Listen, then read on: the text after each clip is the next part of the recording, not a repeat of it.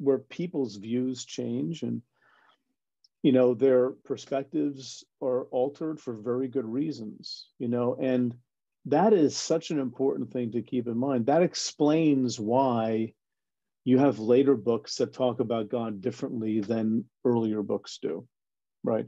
Yeah. That's part of the nature of the Bible. And to dismiss that, it eventually runs you into some problems, because you'll keep seeing it. From the very beginning of the Bible, you start seeing tensions. And the question is, how do we live with those tensions? How do we explain them? How do we live with them, rather than sort of explaining them away?